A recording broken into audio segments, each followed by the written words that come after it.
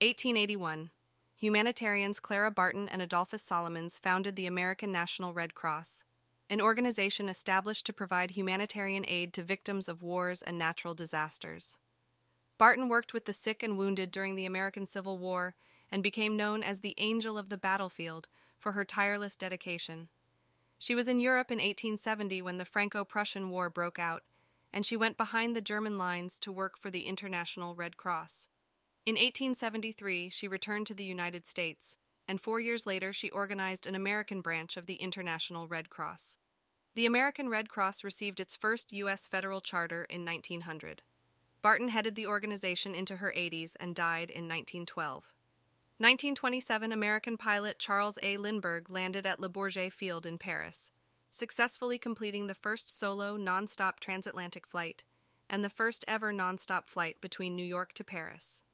His single-engine monoplane, the Spirit of St. Louis, had lifted off from Roosevelt Field in New York 33.5 hours before.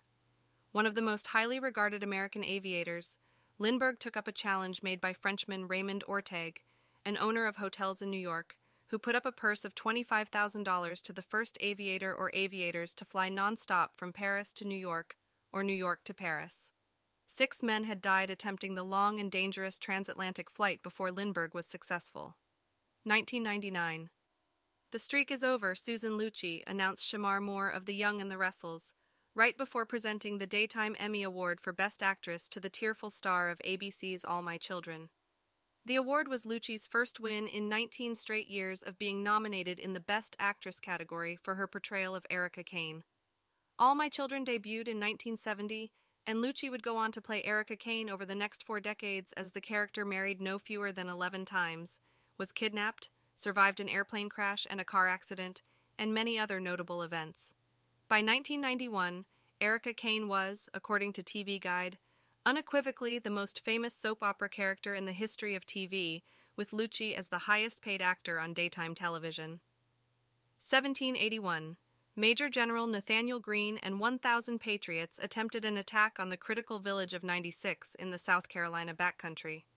After failing to seize the fortified settlement, they began a siege, which lasted until their retreat on June 18th, making it the longest of the Revolutionary War. 96 was manned by 550 Loyalists and critical for the defense of the northwest portion of the state as the most strategically important position in South Carolina after Camden. Although the Patriots retreated, Greene and Brigadier General Francis Marion were remarkably successful at taking back other British outposts. By the time the British left 96 of their own accord, on July 1st, 1781, it was the last Loyalist fort in South Carolina. 1843.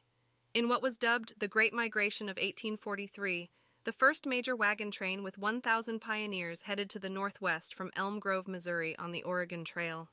Although U.S. sovereignty over the Oregon Territory was not clearly established until 1846, American fur trappers and missionary groups had been living in the region for decades, to say nothing of the Native Americans who had settled the land centuries earlier. While small groups of pioneers had left for the West sporadically, this larger emigration was a product of a severe depression in the Midwest, and farmers dissatisfied with their prospects in Ohio, Illinois, Kentucky, and Tennessee. Many hoped to find better lives in the supposed paradise of Oregon.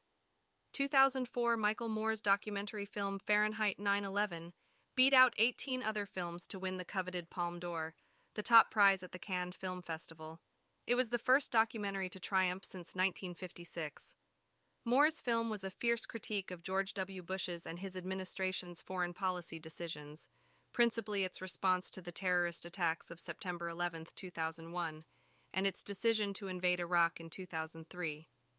Miramax Films, the production company that financed Fahrenheit 9/11, was originally set to distribute the film until its parent company, Walt Disney, blocked it from doing so. The ensuing controversy reportedly led to the 2005 split between Disney and Miramax founders Harvey and Bob Weinstein.